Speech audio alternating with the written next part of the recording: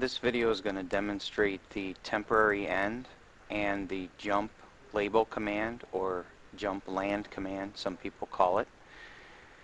I've got input 1 to trigger output 20, so I'll go ahead and close that switch. And you see that I also have that same input down below the temporary end line. Now we could see the inputs being triggered, but this output is not being triggered because of the temporary end in this rung. Up here we are triggering the output that you see above the temporary end to 0. I will now open the switch and I will trigger this input 10 to activate the jump command. The jump command goes to the corresponding label command. So we have Q20.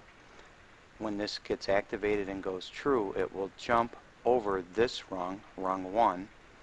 It will jump over rung 2, which is the temporary end, and land at this label point right here. The jump command has now been activated, and now when I activate switch 1, you'd see up here we're still seeing it activated, but this output is not triggered because we're ignoring this rung's outputs by jumping over these two rungs and landing here at rung 3. So we've triggered output 40.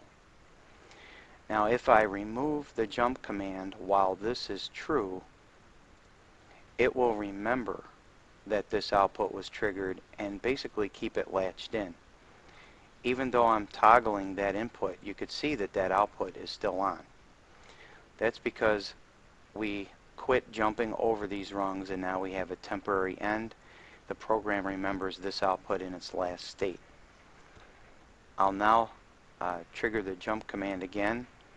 This switch is open or false, so this now removes that output, and now the rungs are back to their normal condition.